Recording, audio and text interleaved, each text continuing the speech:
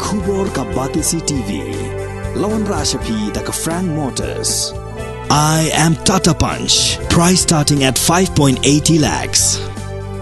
Ringkat bat ka net foodish. Ordar mapi nginwan ra amangi hakir dobyeng jongpi.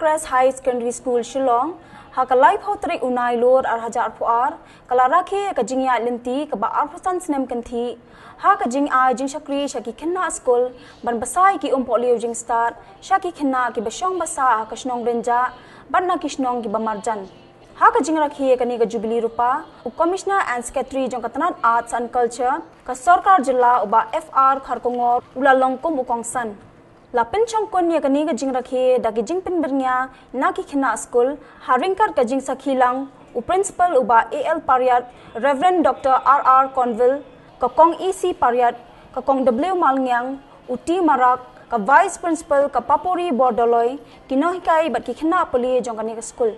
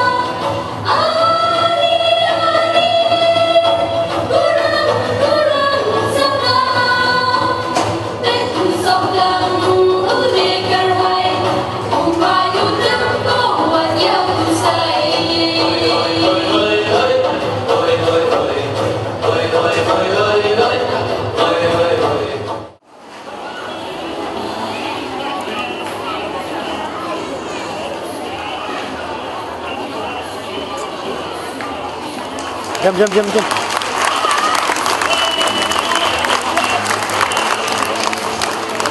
We request the rest of the dignitaries to be seated. We thank our chief guest for releasing the Silver Jubilee magazine, and we request you, sir, to deliver your Silver Jubilee address. At the very outset, I would like to extend my heartiest congratulations to the Crest School for completing a very epochal 25 years of its Silver Jubilee celebrations. The guest of honor, Mr. Marvin Young, the Joint Director of the MBOS, the Principal of the school, Mr. Adrian Lamonte Parriott, the Founder, Ms. E.C. Parriott, the DSCO, Reverend Conville, the Chairman of the School Managing Committee, Mr. T. Mark, Vice Principal, the teachers, the members of the staff, the faculty, the students, the traditional heads, Principal of the Shillong Public School who is here, and all the well-wishers and students, past alumni of this school. It was just the other day when I was here with you for a school function, and I was just talking to Mrs. E.C. Parriott that, time just flew past. And I asked her, how do you manage to nurture the school for the last 25 years. As we were reminiscing, I'm the parent of two adolescent children, and to bring up two children also is quite a tough challenge, and you brought up an institution. I think it's no mean task. And she said very practically that take each day as it comes. Do each day well and ensure that each day goes off well, and that each day will multiply into weeks, the weeks into months, and the months, and here we are 25 years down the line, and Hillcrest is standing proud and tall. As we are greeted with these wonderful images of these hills from across our state, from Rakhe to the Tinyang, to the Shillong, and to the Simper, and to this wonderful peak below. It reminds us of the peaks that you have scaled in the last 25 years, the challenges that you have surmounted, the contributions that you have made and you continue to make to the education ecosystem of our state, and you have truly reached at this point of time 25 years in the line and lived up to your name of being at the crest of the hill. Congratulations. I think a big round of applause to the school, to its founder, to the principal, to the management, and to all the stakeholders. I was thinking, what thoughts do I share at such a momentous occasion? And one image that I picked up from the performances that were so lovingly and vibrantly performed here on the stage. One was that little skit done by a group of children. There was a butterfly. And I think the task of education, the task of the educationist is to transform, is to metamorphosize sand into pearls, coal into diamonds, and caterpillars into butterflies. And that transformative process which you have brought about is something which lays the foundation of the human being, of the student. As your motto up here says, wisdom with character, which is the foundation stone of the lives, not only of the students, but of the families to which they will go back to, of the institution itself and its contribution to the education setup of the entire state. Hillcrest School is no ordinary school. Hillcrest School is a school that goes out of its comfort zone. Hillcrest School is a school that adopts new teaching methods, that takes up the challenges of reinventing, of reimagining the whole education setup. I was very inspired to learn that the school adopts group activity and group teaching methodology.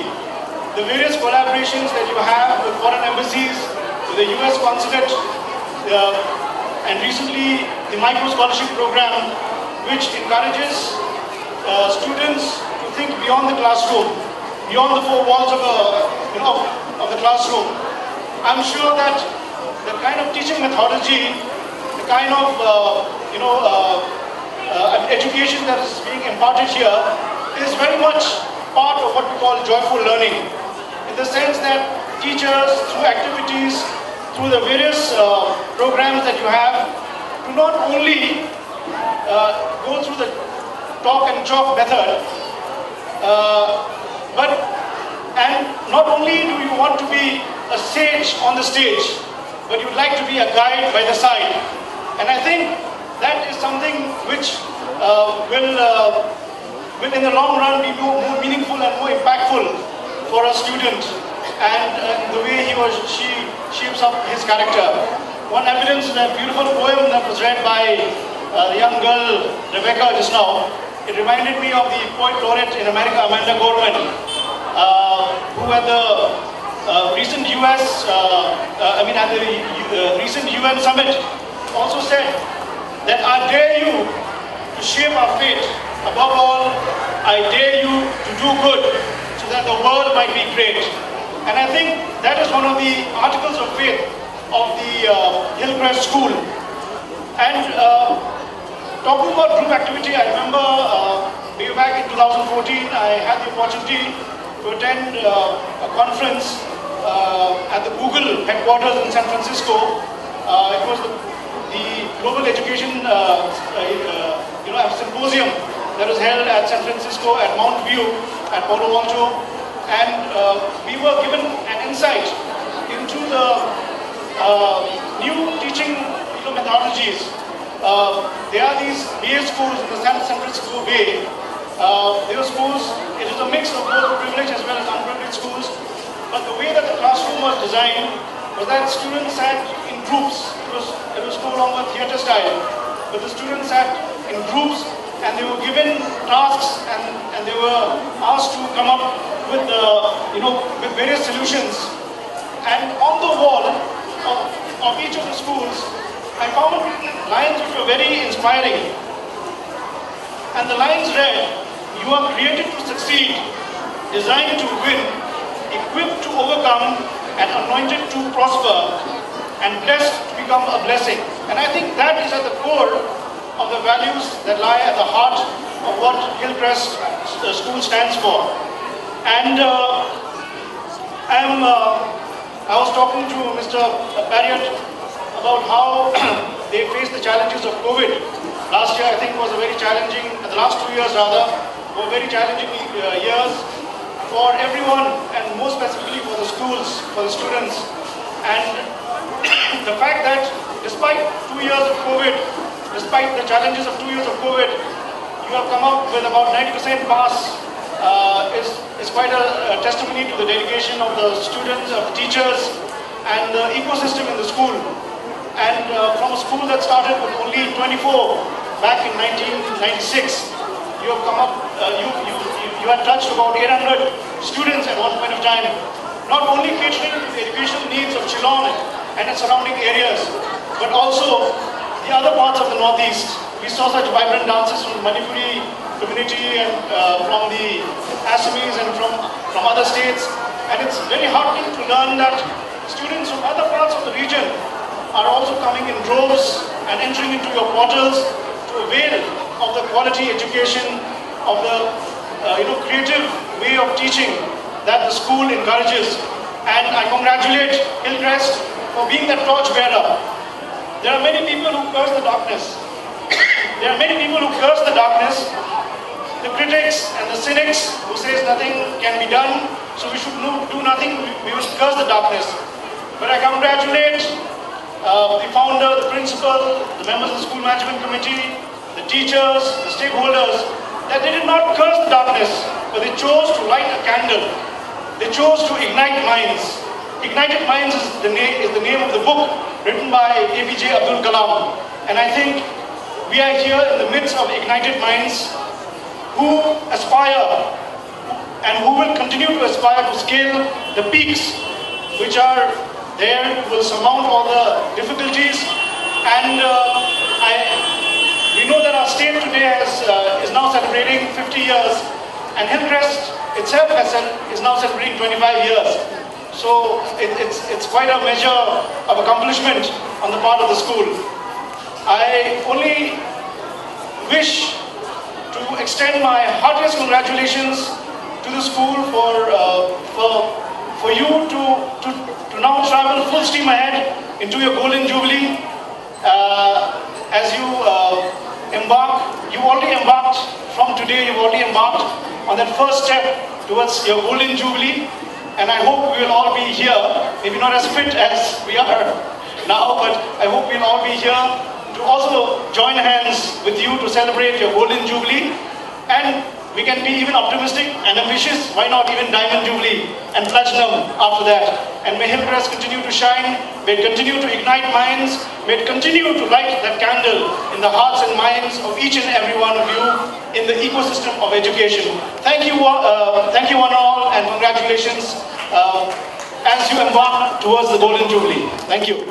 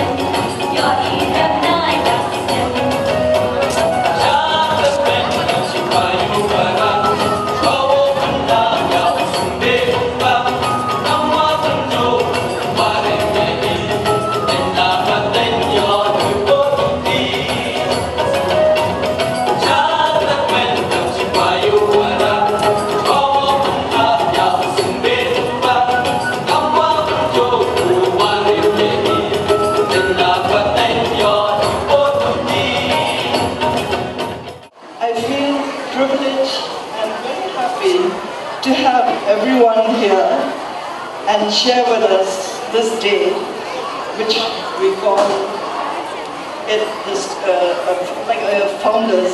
It's not a founders day, but we are a little way behind because of the COVID. So we are going to have a meeting together and having the children and the parents and everyone who are here, and all our friends and well-wishers. So thank you all very much. All right, so we've had 25 years of a wonderful school life. Now our school, right from the beginning, we have gone for the motto, wisdom with character, and we try to build that in all our activities and all our lives here in the school. Now, I would just like to say a few things about how I started the school. I was encouraged by my husband, Dr. Karibal, and with my son also, Amante, and I wanted to, when we came here, it was like a small village. Rinja was then a small village, but so I found that in this place, what was needed was a school.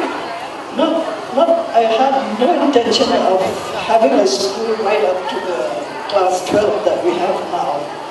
So I felt that what was more important is the foundation for the children. And that means the foundation up to maybe class 1 at the most, or to class 2. So with that in mind, I started the school here. But it seems that from year to year, the parents, when I told them after class 1 to leave the school, to take the children away, they refused and wanted me to continue with it. So it went from year to year and year to year, till now we have it up to class 12. When I look back at all these years, the trials and the doubts, the moments of joy and laughter, like our chief guest, Mr. Karbula said, we had to take it a day by day. Each day, in the morning, we do not know what is going to happen, what we will be facing, but somehow there is a joy to it. Every problem also was like a challenge for us. So, and I really thank the parents also for cooperating with us and making it making the hours and the days go by so happily. So, I feel that the teachers who helped me at that time also were very sincere, very good, and they did their best to make the children feel happy and at home. So I think I will take this opportunity to thank all my teachers, the staff also, and everyone, the students, and all those the well-wishers who helped us put up the school till it is today. So with these few words, I want to thank each and every one of those who were part of the school. And last of all, I feel that without God's help and His presence, that we feel from day to day, we would not be able to reach this far and to be able to celebrate 25 years of our school. So with that, I would like to close our speech. Thank you all very much for coming. In appreciation of Ms. Wanda Malyam's long and dedicated service in the teaching profession, we congratulate and honor her on achieving this service milestone of 25 years with the school. Ms. Malyam had joined the school in the year 1996 when the school first started and was one of the first teachers teaching in the preschool section. Her ongoing commitment and selfless dedication of the school has upheld her continuous service right through these years. This meritorious service as a teacher to her students and a mentor to her fellow teachers and staff has earned her the love of all the children and the respect of her colleagues. We congratulate you, Ms. Wanda, for your outstanding contribution in mentoring our small toddlers, and we encourage you to continue being an inspiration for the generations to come. I am so grateful to the Almighty God that I am able to stand here in front of you with such an honor and award. I am fortunate to start my journey as a teacher to Hillcrest School.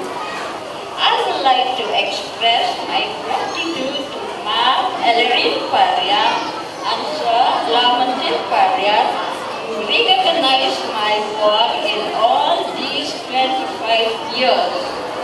A special gratitude to my colleague for your sincerity have inspired me. Last but not the least, I would like to thank the parents who have been understanding and cooperative. I dedicate this award to all of you. Thank you. We thank everyone on stage and request you to be seated. Congratulate Wanda for her sincerity and her perseverance for the last 25 years. She is the oldest teacher and founding teacher of the school. Can we give her again a round of applause? 25 years in the life of an institution is short enough or long enough, depending on what you see or what you expect. When a young man or woman attain the age of 25 years, we say he or she is an adult, mature enough to behave responsibly. We will ridicule if such a person behave like a child, a 5-year-old child. We say he or she is childish. However, in the life of an institution, it takes years to build up to become an institution of excellence. Take, for example, institutions like the Oxford University, Cambridge, Princeton, US. They take 80 to 100 years to become what we are today, institutions of excellence. Coming to Hillcrest School, it would be appreciated that it has come this way from the humble beginning of limited space, classroom burdened with teaching problems, and limited financial constraint. We are thankful to the parents, as mentioned by Mrs. Hillary, for their cooperation, and the teachers, that the school has become what we see today, at least respectable to compare with other institutions. But there are no room for improvement. We need other than what we call classroom. We need an auditorium for all.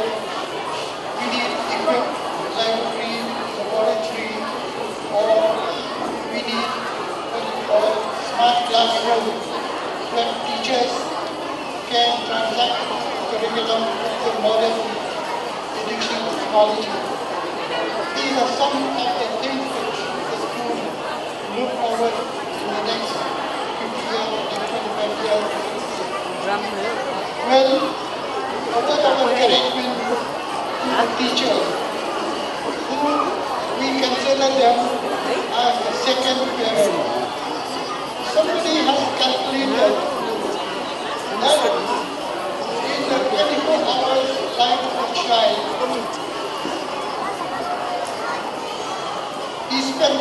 hours sleeping, say from 8 p.m.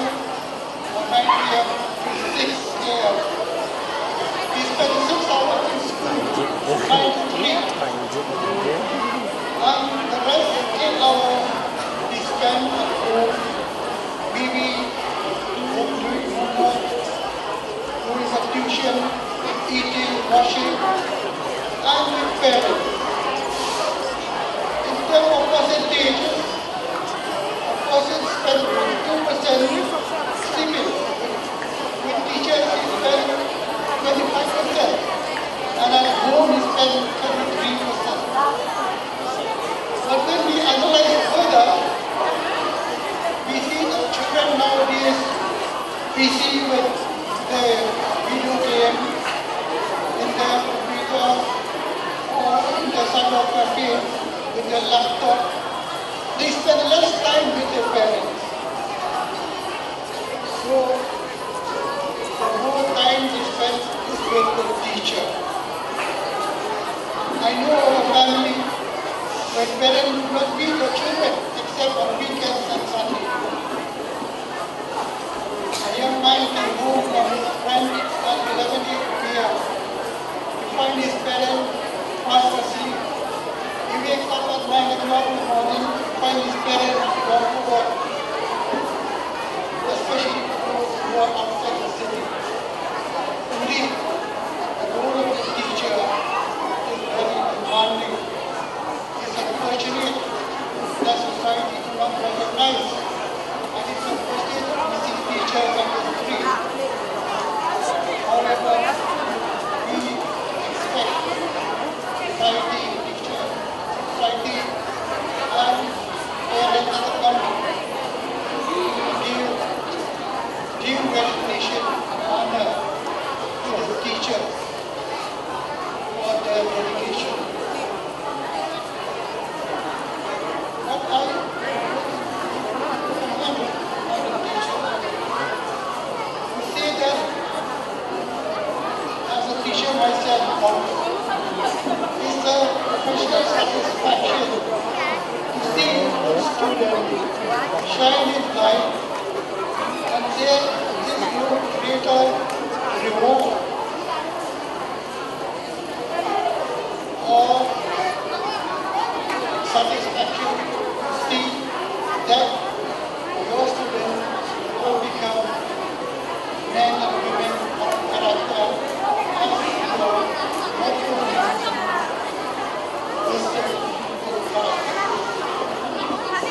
contributing to society, to the state, and the country.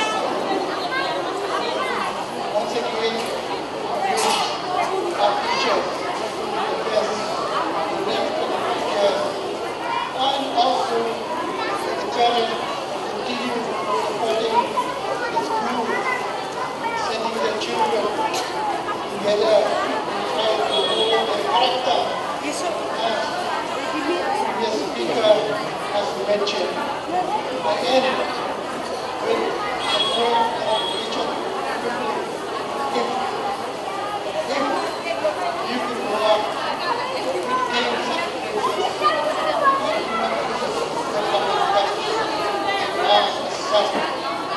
rather than I would ask, if you could walk with kings and princes,